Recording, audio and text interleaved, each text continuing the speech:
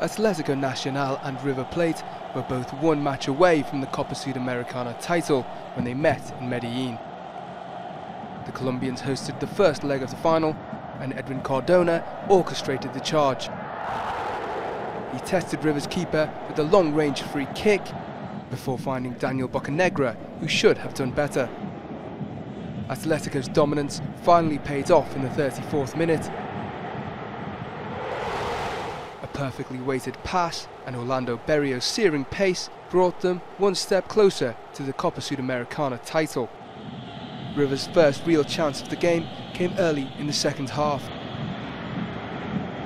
Carlos Sanchez cut through Atletico's defence with a perfectly timed run, but failed to connect first time. Leonardo Pisquilici's superb equaliser came very much against the run of play. Although his second goal of the tournament should perhaps have been saved.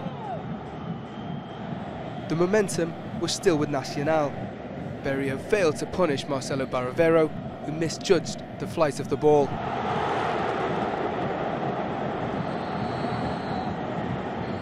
It's finished 1-1 in Medellin.